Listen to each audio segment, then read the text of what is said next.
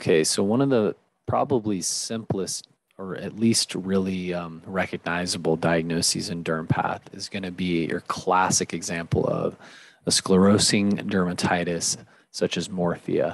And when I say dermatitis, it actually may not show much inflammation at all. It may just show a burned out, very boxy shape to the to the biopsy because it's just so sclerosed at this point, so you don't have much inflammation. So calling it a sclerosing dermatitis is a little bit maybe too much.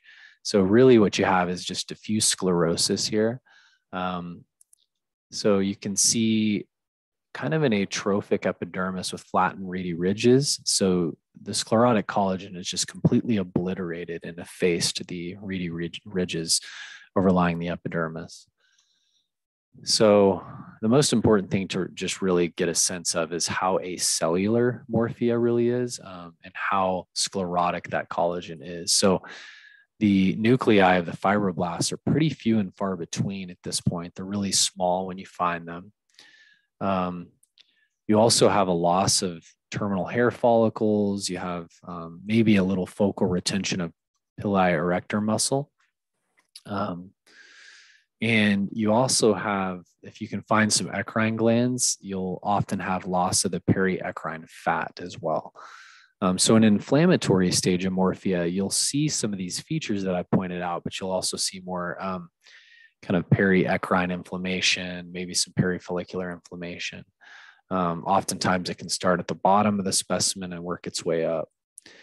So this is a nice example of a sclerosing process, and it's very consistent with morphea or scleroderma, depending on the clinical context. Actually, you can catch a little bit of inflammation here around the eccrine glands in this case, and that very drastic loss of perieccrine fat. And here's just another example. There's actually more inflammation in this case, so I wanted to contrast it, but you can see at low power that boxy shape to the biopsy. Again, kind of an atrophic epidermis with effaced reedy ridges. You have some retention of the erector pili muscle. And when you go on higher power, you see those very thick eosinophilic collagen bundles, not a lot of white space in between them, very acellular or paucicellular. The nuclei of the fibroblasts are few and far between here. And you can see loss of the perieccrine fat as well, as I mentioned in that last case.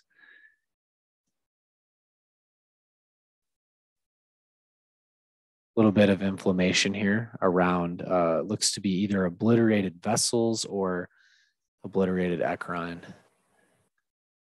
So this is just another example of a sclerosing process such as morphea or scleroderma, depending on the clinical context.